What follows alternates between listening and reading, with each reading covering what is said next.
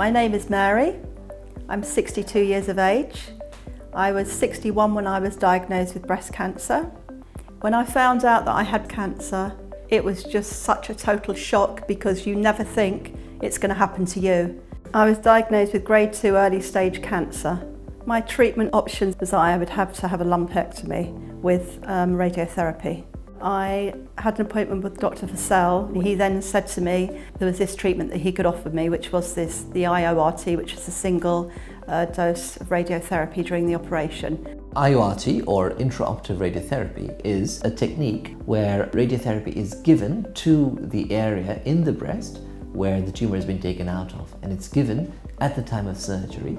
And the idea is that it replaces the traditional radiotherapy that's given over a 3-week period once the patient has recovered from the surgery. The main difference was that I was able to go in, have my operation. I knew I had that 1 dose of radiotherapy, and I knew once I'd been discharged from hospital I could go home. I didn't have in my mind then that, oh, now I've gone through this op and now I've got to go through 3 weeks of radiotherapy 5 days a week. I just was able to recover so much quicker. IORT has been shown in a randomized clinical trial to be non-inferior to conventional radiotherapy, and that trial was almost 3,500 patients. And for me, that has been quite a strong proof of evidence that IORT in the correct group of patients provides just as good local control as standard radiotherapy. Patient selection is key. The right patient for IORT is somebody who is postmenopausal, has got an early breast cancer that tends to be small, has not gone to the lymph nodes, and IORT is suitable for those. IORT does have an advantage in that the delivery of the dose of radiation is very localized to the area of the tumour. So there is effectively protection of the breast with the dose being very low to the rest of the breast. There is also an aim to reduce the dose to the lung, which is under the breast, and to the heart. The ribs also will get a very small dose, and most patients tolerate that very well.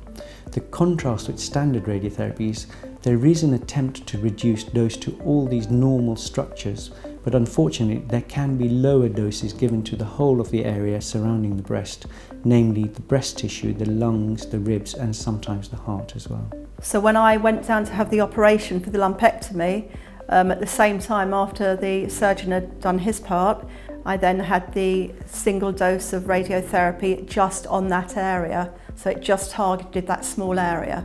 Once the tumour is removed, both the radiotherapy physicist and myself will place a balloon into the cavity. Now this balloon is inflatable and is designed to fit the cavity so that there's no air around the breast tissue.